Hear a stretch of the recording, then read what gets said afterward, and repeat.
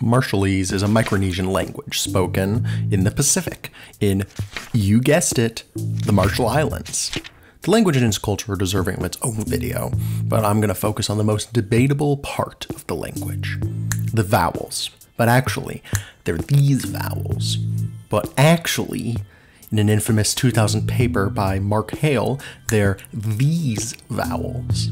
Now, this doesn't mean you should just replace all phonemes in your language or conlang with emojis. That's dumb.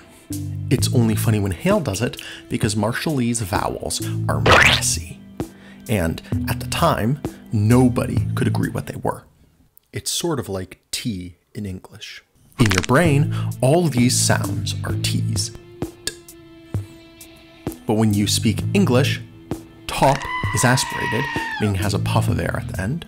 Stop doesn't have that puff of air. Butter has a tap, and kitten has a complete stop of airflow. In other languages, these are distinct sounds. But in English, there are different versions of the T that show up in certain contexts. It's like that for Marshallese vowels, except a little more complicated. There are 12 different surface realizations, not just 4. That's how it comes out of your mouth. But there's either 3 or 4 phonemes. That's the bit in your head. So, whose vowels are competing? 3, 2, 1, go! First, we got Bender, who's like E,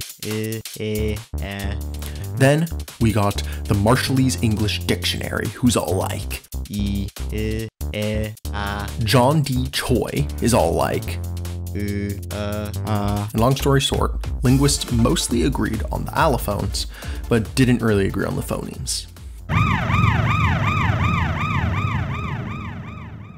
Giga Chad Galaxy Brain Hale enters the chat.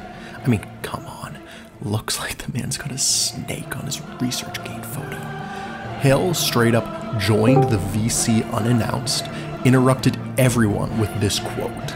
In order to keep this clear in the mind of the reader, I will use arbitrary non-IPA symbols for each of the Marshallese underlying vowels. The high advanced tongue root vowel will be indicated by hot beverage, the high retracted tongue root vowel by rotary phone, the low advanced tongue root vowel by yin yang, and the low retracted tongue root vowel by soccer ball. Then, he doesn't even bother to use IPA phonemes for the entire rest of the paper. He just leaves the chat without explanation.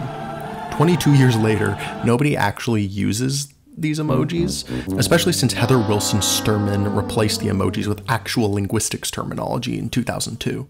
But the fact that they're in a legit published linguistics paper is fun. The fact that Hale casually dunked on a 30-year vowel debate using emojis and hardcore memery is worth applause.